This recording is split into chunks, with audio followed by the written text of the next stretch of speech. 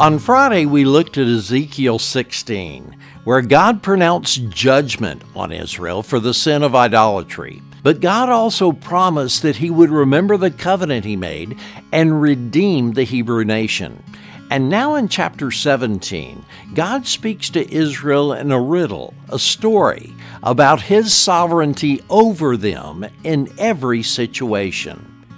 And as He worked out His plans for Israel then, it's a reminder for you and I now that God is intimately engaged in the intricacies of our lives today, and He's working out His plans for us. The riddle given in verses 2 through 10 is explained in verses 11 through 21.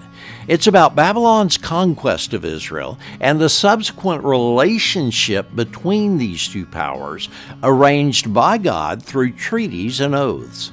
The problem comes when a member of Israel's royal family rebels against Babylon, disregards and breaks these sworn treaties, and misrepresents God in the process. We hear the heart of the Lord beginning in verse 15, where He says, "Nevertheless, this man of Israel's royal family rebelled against Babylon, sending ambassadors to Egypt to request a great army and many horses. Can Israel break her sworn treaties like that and get away with it?" And the Lord's answer is a resounding no. So here's how this story applies to you and I today. Many times the circumstances in our lives are less than what we desire or hope for. But if we've submitted our lives to the Lord, that means we've agreed to trust Him in the good times and in the bad.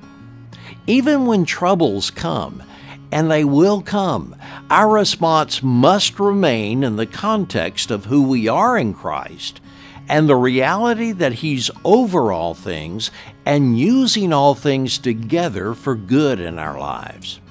And so we demonstrate our submission to, our identification with, and our trust in God through the attitudes, behaviors, and choices that we display during those challenging times.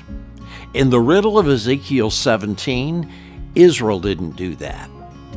James spoke this truth to the early church. He said, "Brothers and sisters, when many troubles come upon you, consider them an opportunity for great joy. For the testing of your faith gives endurance a chance to grow. Let it grow.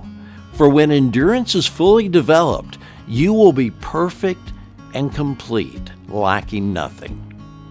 Say, God has a purpose in whatever challenges you and I are facing today. His purpose is growth toward our ultimate destination, being like Jesus, perfect, complete, and lacking nothing.